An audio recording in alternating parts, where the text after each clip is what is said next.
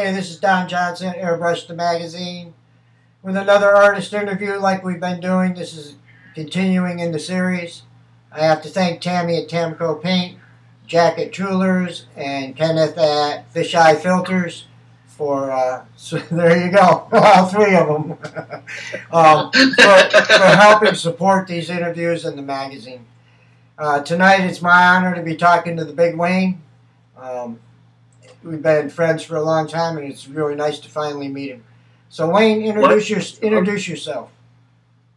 Right on, Don. First, I want to thank you for everything that you do. You're kind. You're out there. You want people, to put their input and putting out this magazine again for us. You're a true inspiration. Your work is just mind blowing, incredible, and thank you. Fantastic, man. You do a fantastic job. So, I appreciate this opportunity that you're giving me, and it's truly nice to meet you finally as well. So, I'm Wayne Huyboom. I live in Taylorsville. It's just like 15 minutes out of Salt Lake City, and I was born and raised here in that beautiful place. Nice mountains around here, and lakes and that. So, how's the weather this time of year? Oh man, it's like about 105 degrees. Actually, it's like up in the 60s today, but the winter gets pretty cold, like about 20 degrees. Well, we're running the AC in Florida today already, so it's going to be a hot summer. Yeah, plus you get all that humidity there, right? I'm in the middle of the state, so we get no sea breeze, so the humidity is just in the summer. It's crazy. Yeah, I bet. Yeah, I was in Texas and that, and the humidity. I was just like wiping my face every second. It's pretty bad. But well, I'm from Colorado mostly. And oh, really? So for me, it's dry there. Here, it's like you wash your hair, you go outside, and it's still wet. Yeah, right on. Yeah, that's a big change from Colorado to there, where you are now. I like your T-shirt. I like your T-shirt. Oh, yeah, thanks. My good friend Don, Airbrush The Magazine. Yeah, it's nice. It's comfortable, man. Yeah, they turned out good. I'm happy with them. Really nice. So, how long have you been airbrushing? Give us your little history. Almost 9 years now, and that. So, actually, I've thoroughly been enjoying it. It's, it's been great hobby, and I have my small business with it that I do on the side, and so it's also a great community. I mean, the airbrush community on Facebook, Instagram. I mean, you become friends like we have. It's pretty neat. For sure, it's pretty neat the way it grows like that. Yeah, exactly. Yeah, and you meet all these friends and that, and like I met friends, and like you go to events or the different classes they have everywhere, like Orlando and all that, and you finally get to meet them, so it works out really good. So it's like, if you know someone, it turns into like a big family, everyone, and everyone's really nice, good people, good artists, and there's phenomenal artists from all over the world now. It's just the internet, Facebook and Instagram have really opened it up. Now we're seeing people in Europe and that we've never seen before, really. I mean, before Facebook and Instagram, it was airbrush forums or, separate little websites. So the social media has really exploded what we get to view and what we're exposed to artist-wise. So I find that fascinating. Yeah, that's true. How much do you think it's progressed, like, since you started airbrushing, like, up to this time, like, the percentage-wise of people actually airbrushing? I think in the last couple of years, it's probably taken a sort of a downward trend. A lot of people are going from airbrushing to tattooing. But, I think it needs to be pushed as a hobby. I think a lot of times it's pushed as a career path. And I'm not sold on that. I mean, I've been airbrushing professionally for a long time. It's a hard way to make a living. It really is. Until, they say it takes 5 years to establish a business. With airbrushing, it probably takes 10 years. Yeah, I believe that. Yeah. talking to friends and that, yeah, that's they're saying, and like you said, seeing some going to different, like tattooing and different things. It's it's pretty tough. I think if you find your niche, like Steve Levy does the miniature things, and I do pretty much just helmets, and Paulie just does the old car look. I think if you find your niche like that, something you're real passionate about, it really helps in that respect. For sure. Yeah, those guys you mentioned, they're incredible artists, man. Yeah, I first saw Steve Lee's work paint on a razor blade. Razor blade, yeah. I was like, you got to be kidding me. I think it was like a big one at first, but yeah. I realized the hand was there holding it. It's like, no way. That's impressive work. See a picture of a dime next to it. That's even more amazing. Yeah, exactly. Every time I see one, my eyes get sore just thinking about the fact you're staring at something so small. But he pulls it off. He does a great job with it. So. For sure, yeah, he must have eagle eyes for sure. Or very thick glasses or something. I don't know. Yeah. So, what do you enjoy airbrushing the most? What do I enjoy most about it? Well, what surface? Yeah, and most about it. Actually, I like painting on mostly everything, but yeah, mainly metal and that, like tailgates and helmets, and guitars, and I've done like antlers before. Yeah. Pretty much the same thing. And if I do like a shirt or antlers, I might use like a water-based paint, and then helmets, motorcycle tanks, and all that, urethanes. But I'll just kind of go back and forth, what I think, like paint-wise. Yeah. But I like doing hard surfaces myself, metal, and fiberglass. The paint's a little less forgiving than T-shirts or illustration board, but it's fun.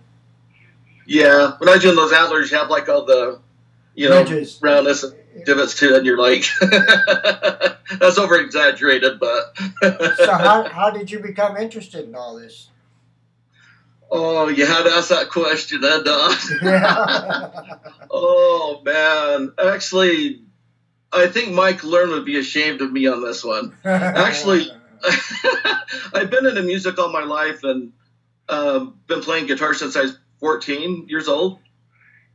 So actually, I've been playing, I started studying classical guitar for like 15 years and that, so I was like starting to learn some new stuff, right? And I look at on the bottom of my guitar, and there's like a little indent. It was just like in the clear though.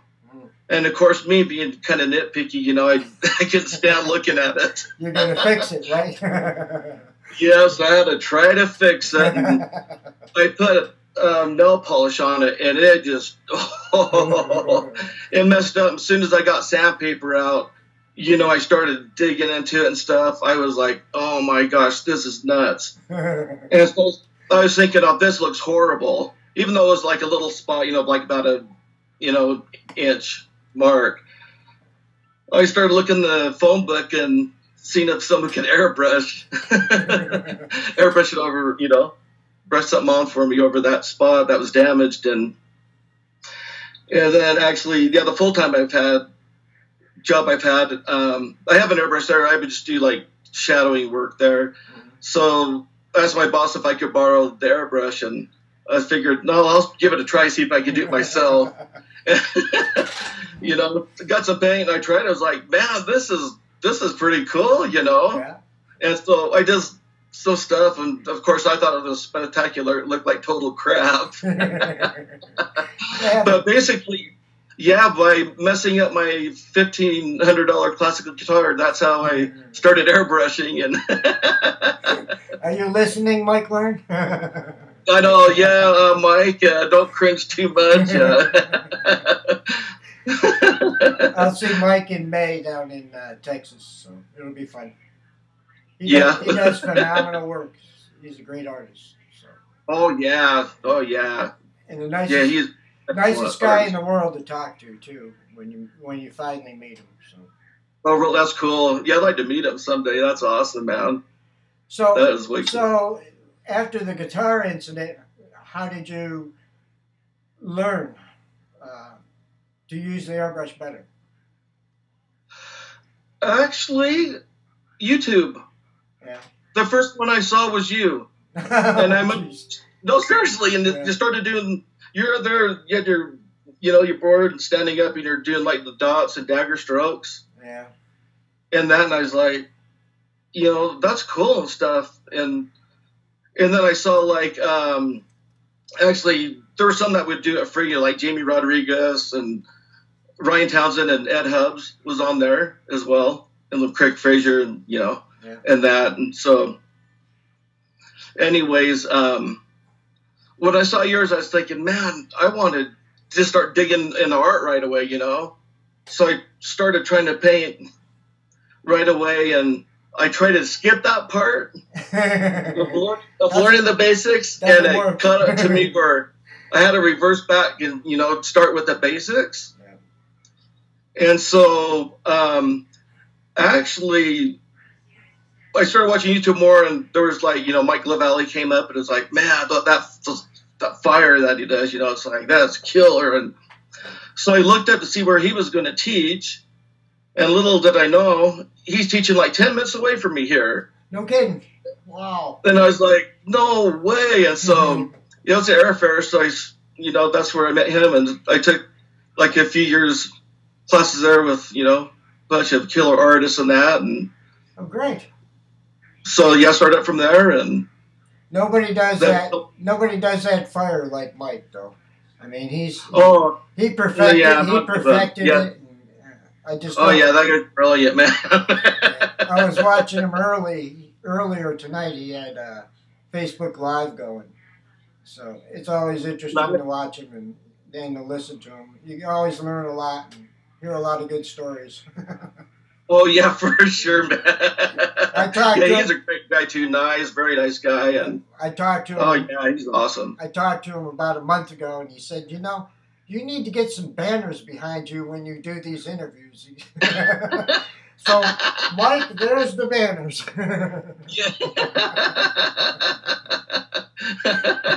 And he was right. He had some really solid and good advice, and I was happy to talk to him. So. Or he can do like his helicopters or boats he's painted too behind him. Yeah. No, he was kidding me about being Don Johnson from Miami Vice. So I told him I was going to get some banners of palm trees. That'd be good, man. That or Don Ho or something. Yeah, well, Jack was good enough to send me a Truler's banner, so we're all good. Yeah, that's awesome. Yeah, Truler's and Fisheye and Tamco, they're great. They go the extra mile, and they gave me extra stuff, and if you need something, they're right there to give it to you. And well, not only that, they're supportive of the whole airbrush community. You know what I mean? That's true. Yeah, exactly. Both Tammy, Ken, and Jack have been just great with everybody that I've ever seen. So. Yeah, they have. Yeah, very awesome people. So if somebody watching this who hasn't airbrushed or custom painted before, what advice do you have? Don't do what I did. Don't mess up something. I would say, actually, start with the basics, with your dagger strokes and dots and connecting them all different directions, left to right, right to left, up, all different directions to try to build up that way. And, you got to have patience. And like I worked on paintings and that before, it all goes good, and you get stuck on that one spot and you start getting irritated, and it's like, that's probably the time you might want to walk away.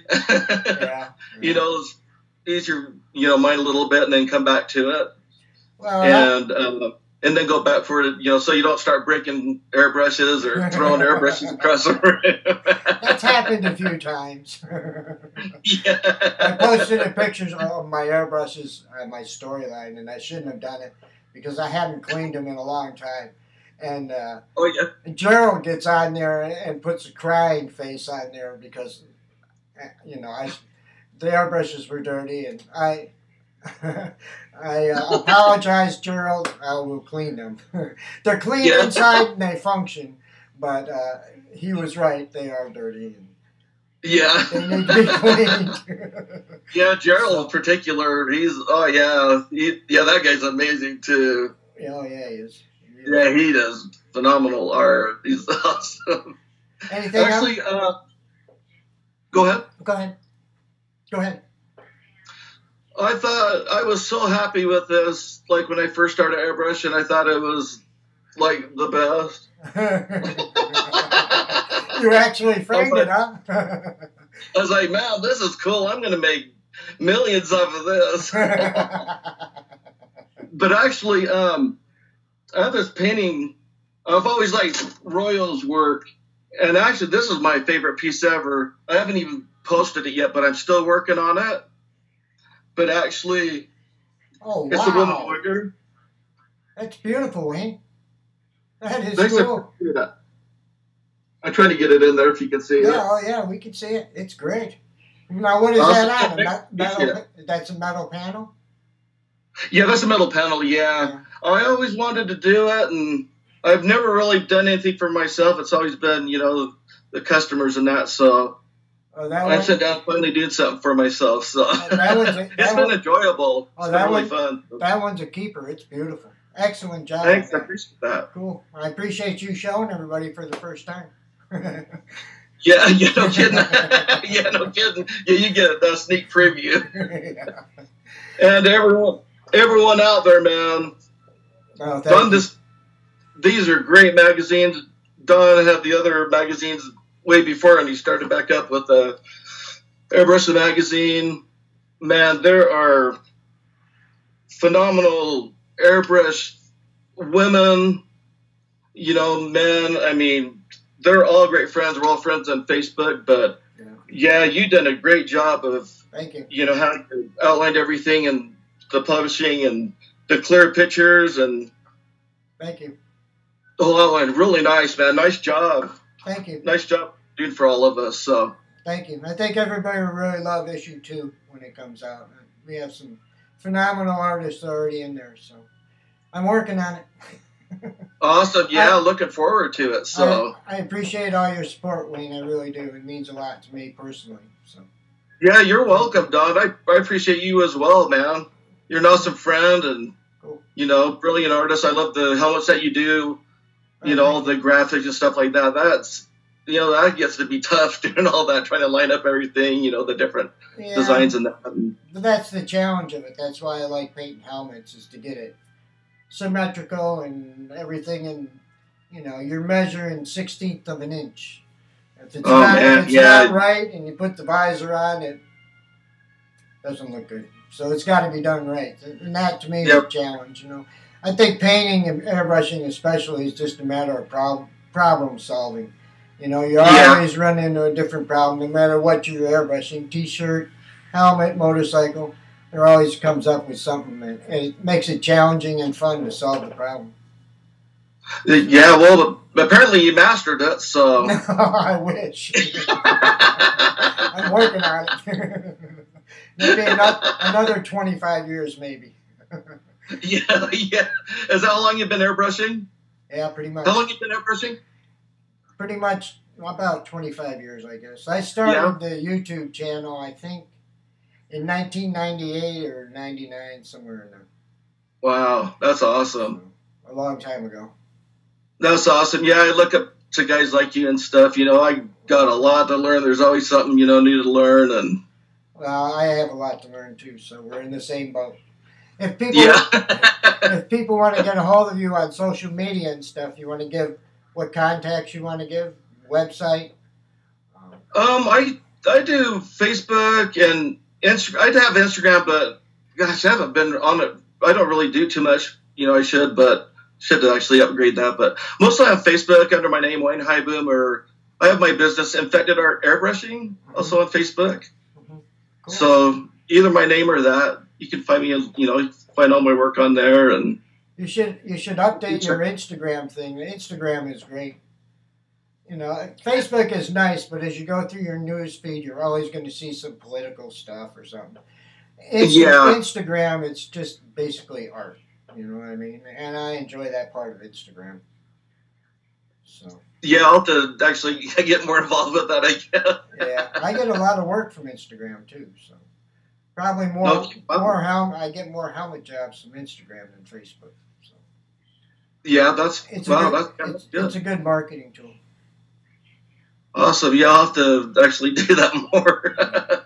Anything else? Can I give a shout out? Yeah. Can I give a shout out to all my friends on Facebook? Yes, sir. All my friends and artists out there. I appreciate, all your influence and your positive thoughts, and you guys you're great friends. Man, it's just positive, vibe out there, and I really appreciate everyone's support and the love that they show me. So, well, I just want to thank everyone for doing that. It's great. You're just getting back what you put out there, bud. I mean, you're always so supportive and so positive. That's what you're going to get in return. That's what I think, anyways. So. I appreciate that. Surprise, Don. No. I